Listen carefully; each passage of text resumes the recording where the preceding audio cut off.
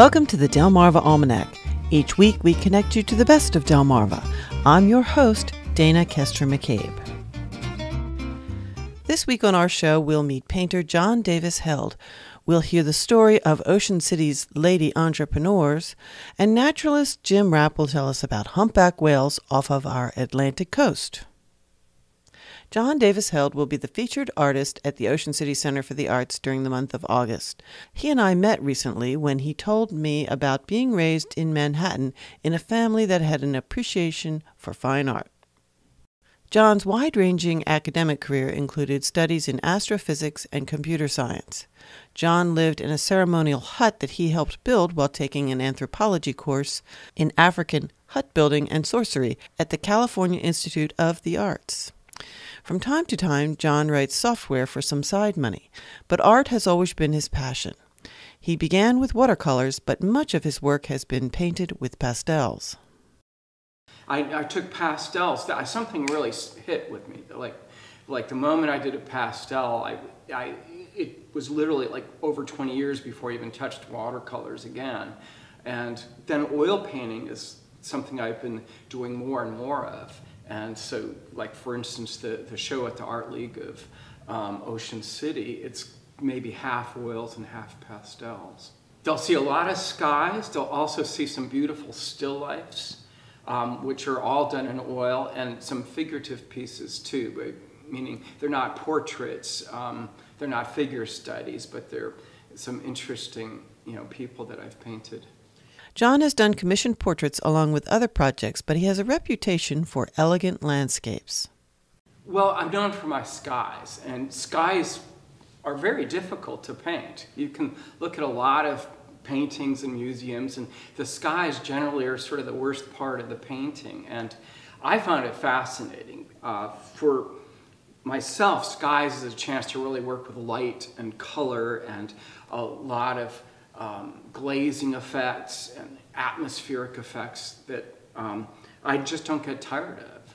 I used to use photographic references quite a bit, and I actually gave it up for a number of years. I found they just slowed me down because when I'm working on a piece, there's some sort of magic that just takes over, and this is what I'm after. Suddenly I'll find the light I'm looking for in a piece, or I'll go, oh my goodness, this is what needs working on. And at that point, the piece just sort of works. Certainly for my landscapes and my skies, I rarely use references.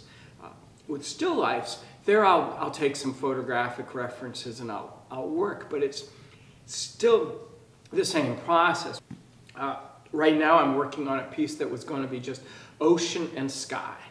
And all of a sudden I could sort of see these gorgeous, like the mist on the water and this land coming out. And I showed it to my wife. I was like, look at this. And of course she saw none of this. She said, well, it's a start. And it sometimes takes a while to be able to actually paint what I'm seeing and get the paint there to show what I have in mind or what I'm seeing. I don't believe in waiting for inspiration. What I believe is picking up a paintbrush and the inspiration is going to happen. I can just count on it. There's going to be a moment where all of a sudden my brush is moving as fast as I can get it to move, and then I'm stepping back and it's almost a dance. And I trust that process. John says that it is surprisingly common for artists to give in to the temptation to tackle complex designs rather than just keeping it simple. Well, I'm reminded by Mark Twain, who once wrote this long letter to a friend, and at the end he said, I'm sorry this letter's not shorter, but I didn't have the time. And I think that's really well put. It's not easy to do a really simple piece of work that's just glows and has the right stuff. Another thing which artists do is they overwork their artwork. A lot of times they keep going past that point where they've sort of lost the vividness and that excitement and magic that was there. You have to really learn where to put the detail and the perfect little brush strokes and where you can be loose and chaos. And that combination is exciting, and it works. So Yeah, I know what is good, and I don't always hold to it, but generally speaking, I know what I'm looking for. It's incredible the beauty you get out of something really simply done and really well executed with the right light. That is better than anything you can do. That drama that comes from within, that spiritual sense, is going to come out in those cases, and it takes a quietness of spirit. For me, it takes being really content. I like being happily married. You know, my wife Kirsten's really important to me, and with her in my life, I can do the kind of peaceful, beautiful work that I want to be doing. It's a very spiritual practice to work on a piece.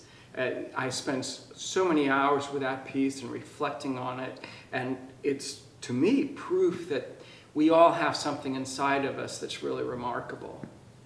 It's really a spiritual practice, and I've had people, a couple of wives of husbands who were very seriously ill by my work because they felt like it was so peaceful, and this was the piece that they wanted to hang on the wall in their, by their husband's bed, and they, come back to me years later to thank me for this little gift. And actually, I donated a piece to the Union Memorial Hospital of work, which they have put in this room for talking to families in tough situations.